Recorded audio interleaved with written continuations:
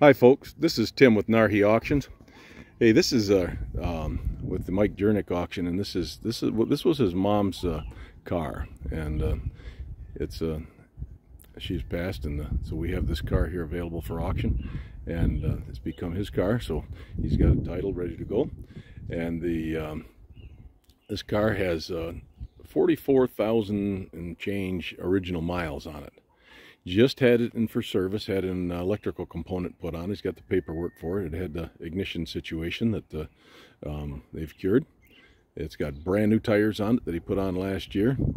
So the only thing that he knows that doesn't work on the car right now is the power antenna. They've got disconnected because they thought it was draining the battery.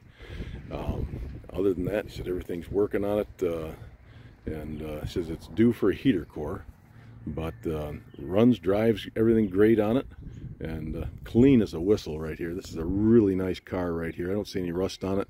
Go ahead, Mike, and start that up for us if you would.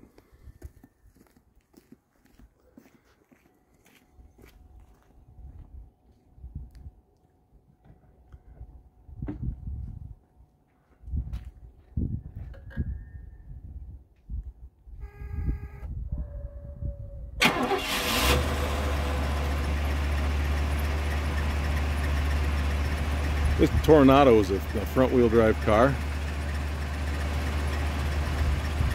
It's got a V8 in it. What size is the engine, Mike? 304. It's got the 304 V8. Why don't you go ahead and just pull it forward and back a little bit just so they can see that it moves on its own and everything. This car is beautiful. Carpet's clean inside, the trunk's clean. You've seen the pictures on it.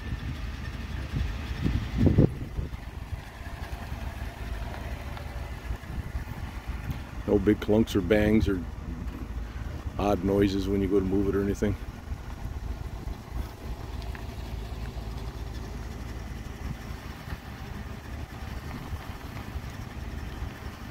If you're looking for a car with nostalgia, right there she is, folks. Runs off smooth, starts good. The only issue we see with the body is the little crush panels behind the bumper.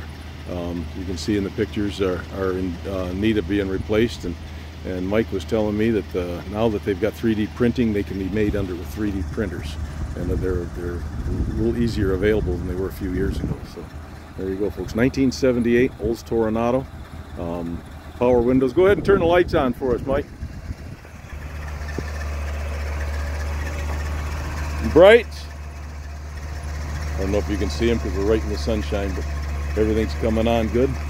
And like I said, the only thing they know that doesn't work right now is the power antenna is disconnected. He said it was working, but it was draining the battery when they were letting it set, so they haven't hooked that back up. There you go, folks.